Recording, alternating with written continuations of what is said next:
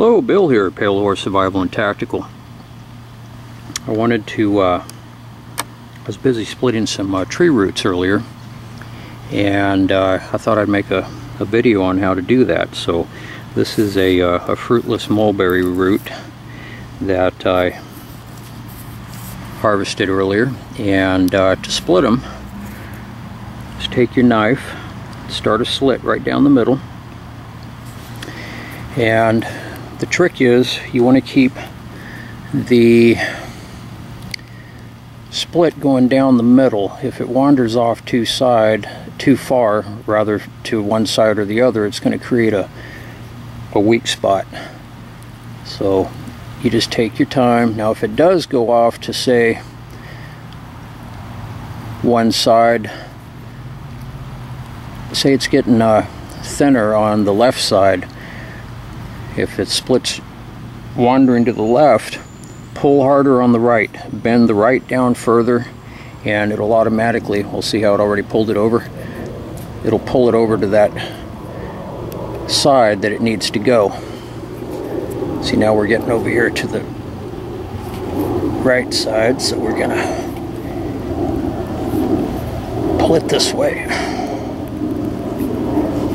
And you just take your time. When we get down to the bottom here, we'll quarter one of these halves so you can further reduce it down. And roots make excellent cordage, and the nice thing about it is you can use roots from just about any tree.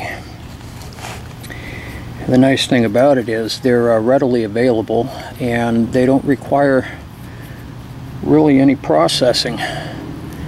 You don't have to reverse wrap them or process fibers or anything, so it's a pretty field expedient way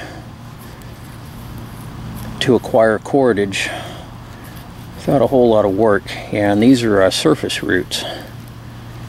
You take a digging stick and kind of scrape it across the ground underneath the tree. Start a few feet out from the trunk, and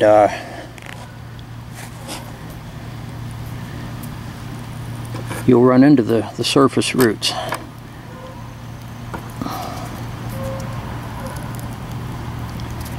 So you just keep it tracking right down the middle.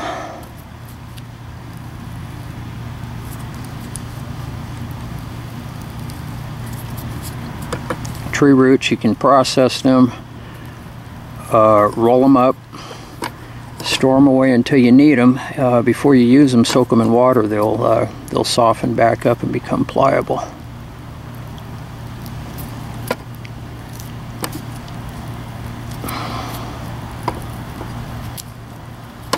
So you want to pull this one to the left now. There we go. See it right back in the middle there.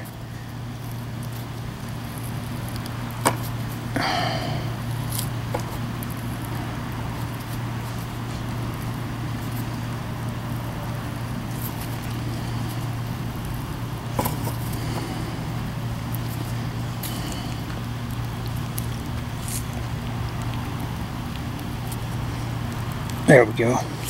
It was wandering off to the right, so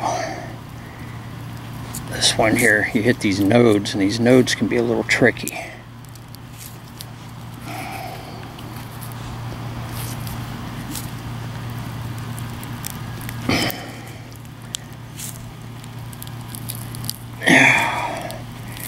That one's a little tough getting through there.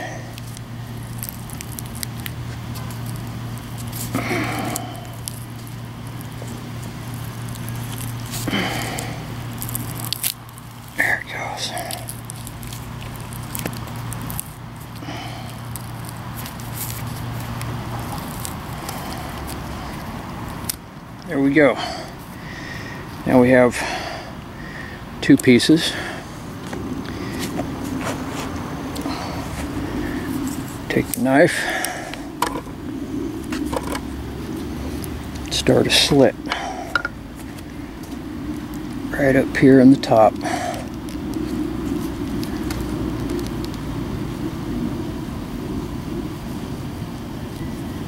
just like that. And now we're going to quarter these. Same process. You can use this cordage to bind things. Use it for bow drill cordage, which I have used it for that purpose, and it actually works pretty well.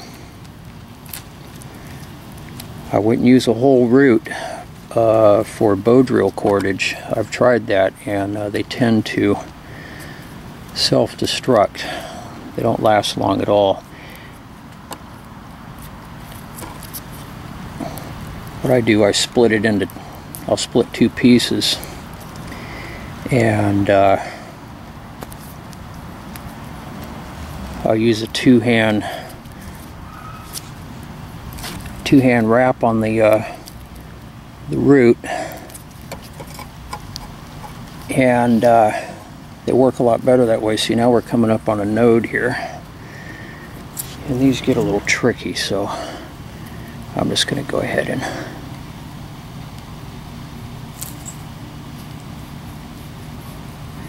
cut right past that one.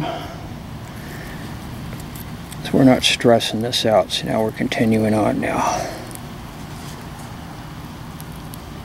These nodes can get a little weird.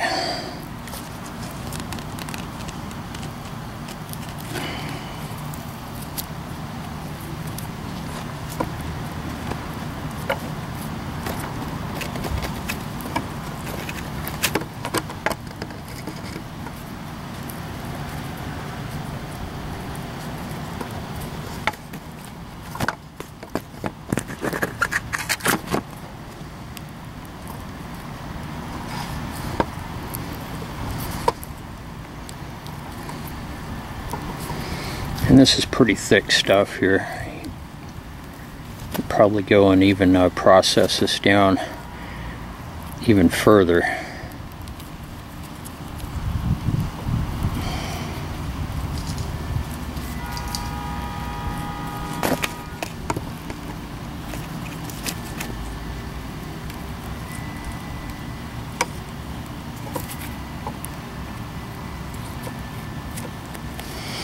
There we go, that's corded. These are pretty sturdy. This would be a pretty sturdy rope right here.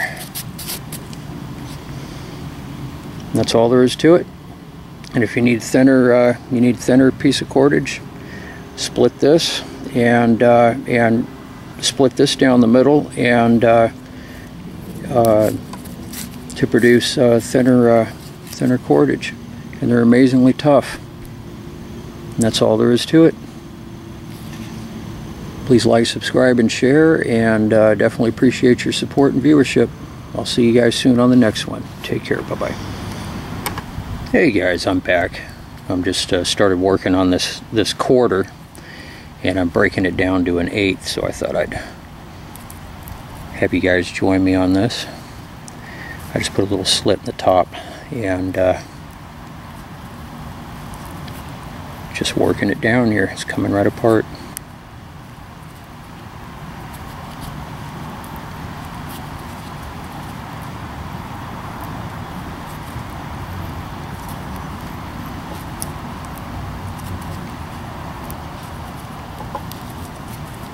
See, it pulled it over to the right. It was veering off to the left a little too far. I was afraid it was going to get thin.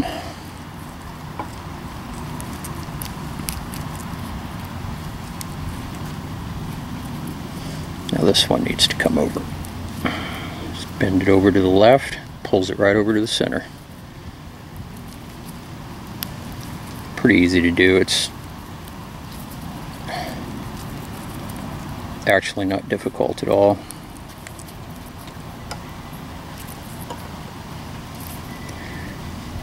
See, we're a little bit further to the right, so I want to bring it over just a little bit to the left here. And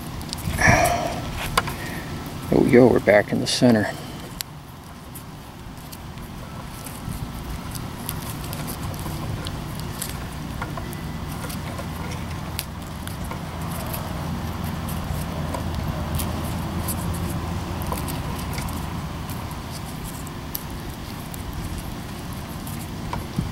little bit over to the right. There we go. And I think I'm in a node right here. If you hit a node, sometimes they'll stop you. So I just take my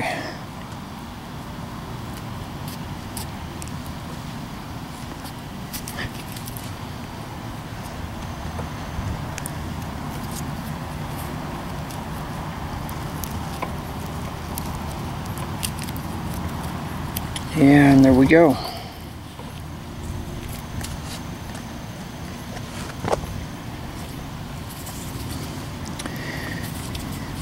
And that's 1/8 of an inch thick.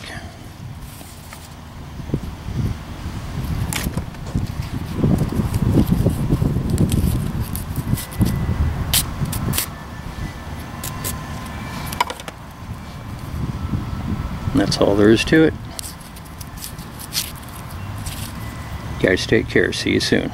Bye-bye.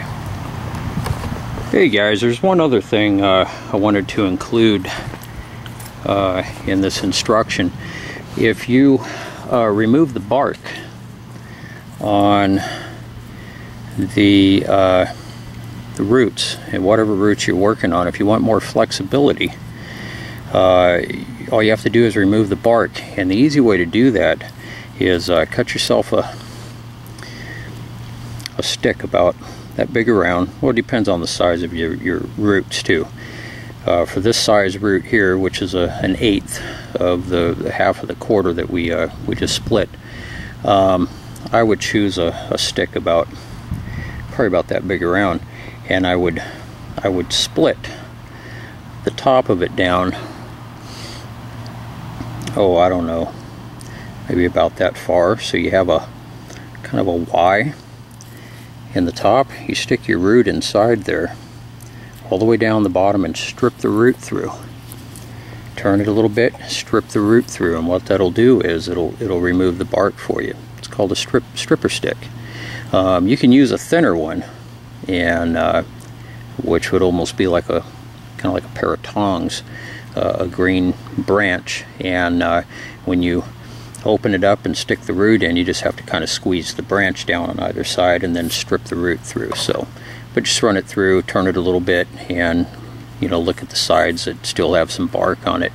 And like in this instance, we only have a strip of bark on one side, so I would stick it down in there so this side would be contacting the wood. In other words, not at the bottom. There's nothing there that's going to remove that bark. Stick it in like this so it's contacting. If you have a stick you can squeeze on there, a Y stick, squeeze it and then strip it through, and it comes right off. The stuff removes very, very easy. But with a stripper stick, it makes the job very fast and very painless, so it comes right off.